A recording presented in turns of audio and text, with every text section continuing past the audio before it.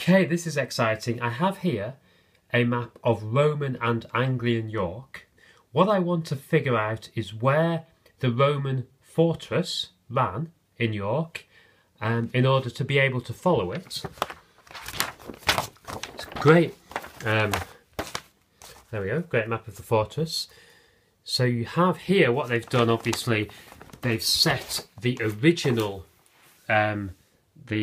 today's city map, but then they've put over it where the Roman fortress would have been. You can see the two rivers there, and you can understand why they built it there in the middle of the rivers. You can also understand that it could well have been subject to a lot of flooding here. So we zoom in. Brilliantly, brilliant map. They've got all the different things that have been excavated. You can see the baths, the barracks, a possible annex to the fortress over there. We're going to start here, the Multangular Tower, and you can see that's where the museum gardens are now, by the river, and then we're going to follow the path of the fortress. Today we have little pieces remaining from the Roman fortress.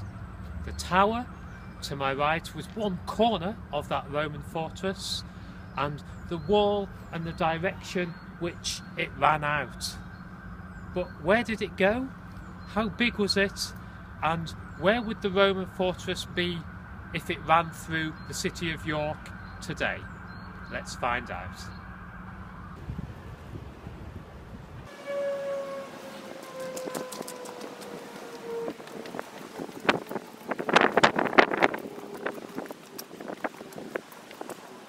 Okay, so the wall runs down here, and you can see it says Roman Interval Tower.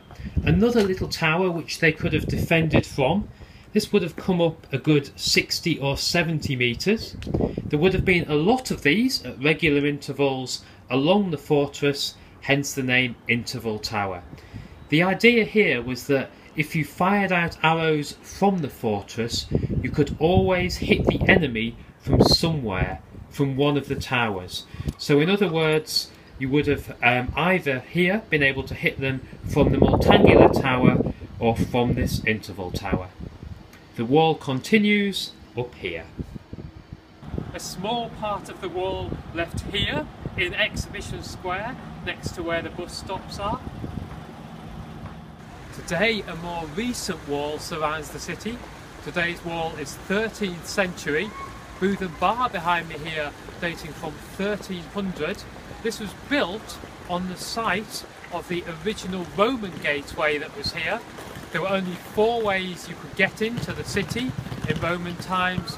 One of them was here, the Porta Principalis Dextra, translated from Latin, the right-hand main gate. Today this shop behind me bears tribute to the name of the Roman entrance that stood here. The medieval wall makes its way around, and the Roman wall would have followed for this part the same path. So just as the 13th century wall moves along, we follow the path of the Romans.